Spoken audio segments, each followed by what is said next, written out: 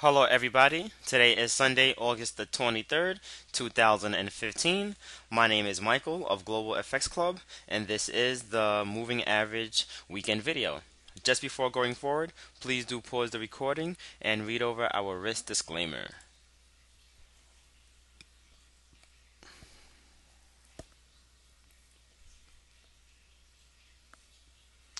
All right, let's jump right into the markets. Currently, there are no open trades, but indeed, there are a few different setups that we are viewing. Okay. So let's look at a couple moving averages. I'm going to pull up a 4-hour chart, okay? And let's do it on this chart. If you're wondering what some of these charts are, one, we have a parabolic and the moving average just playing out different um, just different strategies. And for members, you'll be more aware of the different strategies that we will be releasing for September on. Okay, looking at the last 6 months of the year. Okay. But let's look at first off the euro dollar. Okay, euro dollar has made a lot of headway recently. On the back of what's going on in China, the dollar has been tumbling really across the board. All right, and a good indication on average, first a key moving average is the 50 period exponential moving average. Okay, so I'm gonna put the 50 period. I like to use that one a lot. Okay, in conjunction with the 20. Okay, this platform that we are using, this is the Thinkorswim by TD Ameritrade. So for those, we get a couple questions on what platform this is. Indeed, this is Thinkorswim. We have 20, the 50, and 200. Okay, and let's change this color around. All right, now what we can see, a nice breakout of the euro, breaking out the 200 period, and we had a nice crossover of the 20 and 50 pretty much long ago, and then really following through as of late. And you can see prices really holding above that 200 period after coming back to retest it.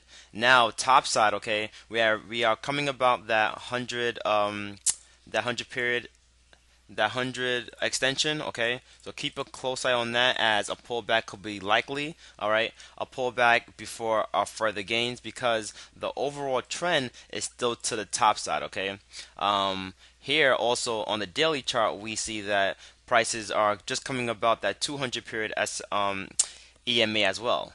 All right, now though we can see a pullback, what's key here is that the 20 crossed above the 50, and that's the first time since July. All right, haven't seen that for quite some time. Then you can see, if you look at the overall if you look at the overall trend on the daily, you can see really how when the 20 crosses below the 50 or above, how it really follows through for quite some time. Just look at from back in July 2014. The recent crossover hasn't been until almost a year later. All right, so a lot of people don't tend to use moving averages. It's still key in following the trend. You could really stay in the trend for quite some time once you do indeed play correctly. All right, and you can see the follow through just off of the naked eye. But going back to current price action, we don't rule out a pullback, but a pullback again because of the daily and 4 hour. But however, due to the 20 crossing above the 50, the bias is for longs. Okay, now looking at the pound, now looking at its counterpart, the pound dollar. Okay, pound dollar again, very similar. Okay, very similar in that it crossed above all moving averages. 20 still above the 50. Not really until the 20 crosses back below the 50 will we be looking for shorts. But another key indication here is the golden cross. The golden cross is when the 50 crosses above the 200 a period. Okay, so that's very big for the pair. And again, it matches what we are seeing with the euro dollar. All right, so look for longs against 155. That's preferred as long as prices stay above 155.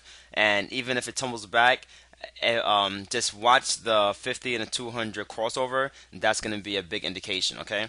A pair we were looking at is a dollar cat as well. Dollar cat, indeed, I do like for shorts, actually.